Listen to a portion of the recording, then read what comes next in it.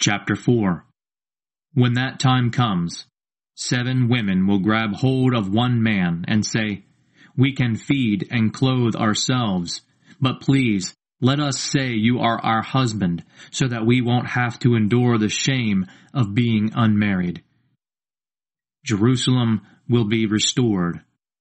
The time is coming when the Lord will make every plant and tree in the land grow large and beautiful.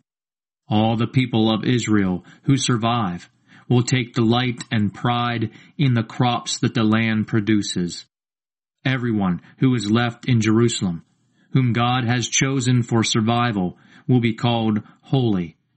By his power, the Lord will judge and purify the nation, and wash away the guilt of Jerusalem and the blood that has been shed there. Then, over Mount Zion and over all who are gathered there, the Lord will send a cloud in the daytime, and smoke and a bright flame at night. God's glory will cover and protect the whole city. His glory will shade the city from the heat of the day, and make it a place of safety, sheltered from the rain and storm.